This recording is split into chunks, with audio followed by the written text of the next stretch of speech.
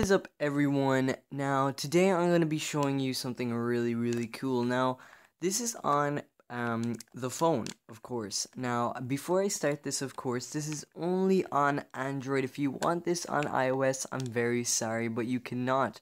But today I'm going to be showing you guys how to make Minecraft Pocket Edition look like this, like PC, and it's actually really easy. So you just gotta follow the steps, and if you missed something or got confused, try and look at it again, or where you got confused or whatever, and I'll be teaching you. Now you can see here that I do have shaders with this, but I'm not going to be showing you how to add shaders. If you want that, then let's go and try and hit 10 likes, and I will do a shader, how to get shaders video. And remember, that's only for Android as well. For the iOS users, I'm very sorry.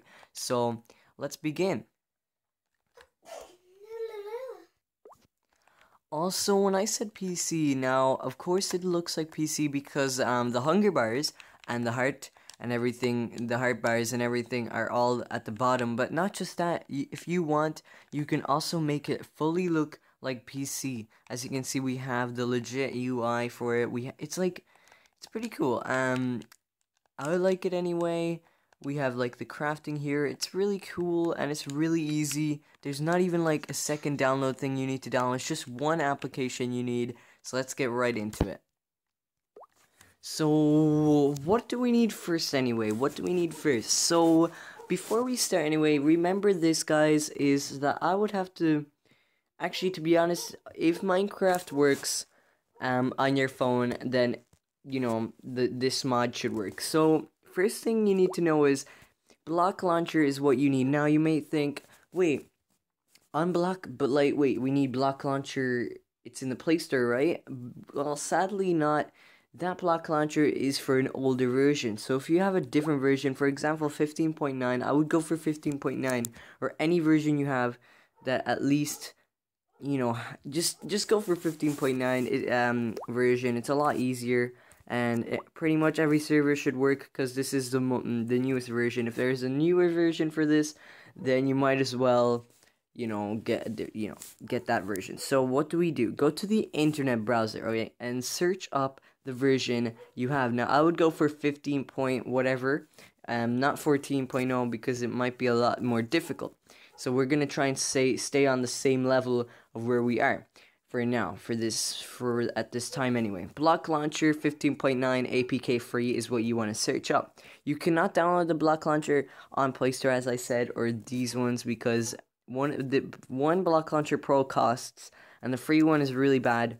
So go down here, as I said, put APK free and try and go for this one, for example. It should have a lot of downloads for, like, let's see, 15.9, 15.7, or 15.0.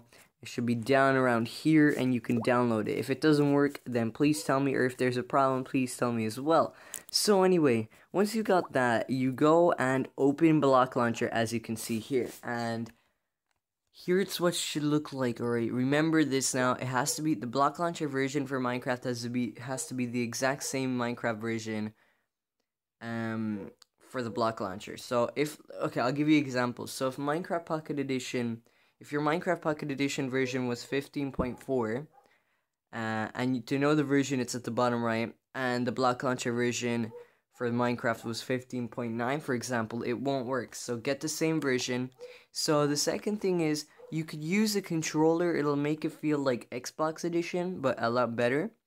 Now we're gonna just stay on the touch screen for now. But remember, it won't be as good. But if you want a Bluetooth controller, I would recommend going on Amazon and search up Bluetooth controller, for example, and it'll be a lot cooler, trust me. And it's Bluetooth, so it shouldn't be hard to set up. So we press play.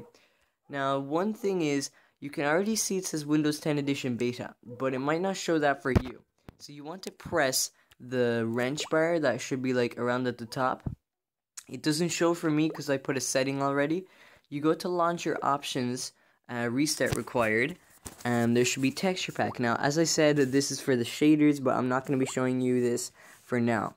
So we go to safe mode anyway.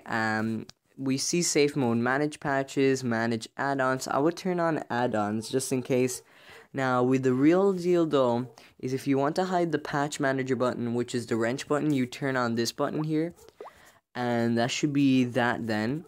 And if you want to make it look like, fully PC, you want to turn on desktop, and it's right here, on and off. You put on and you go back. So now it should just look like this. So we wait for it now. This should show up. This could show up, I guess, but you can ignore it if you want, and it should work. So we're gonna play. We're just gonna play, and it should look like this. And as you can see, we go here, and we already have the buttons, and it should properly work anyway. As you can see, you just tap on it, and you can bring it at the side, and blah blah blah. But it would be really better if you have a controller, as I recommended, to just go and press Y, and you can just, do this a lot easier. And it's just really cool, and everything is here still. It's just that, this we here, it's pretty hot, So hopefully this worked out well, and it is pretty nice. Of course, I'm using shaders though, so if you want shaders, as I said, press that like button, and hopefully we will hit 10 likes, and I will show you how to get shaders on Pocket Edition 15.9 anyway, as I'm using. So, see y'all later. Hopefully this helped you out. Sorry if there was a bit of stuttering. I know there was, but that's because this is not scripted, okay?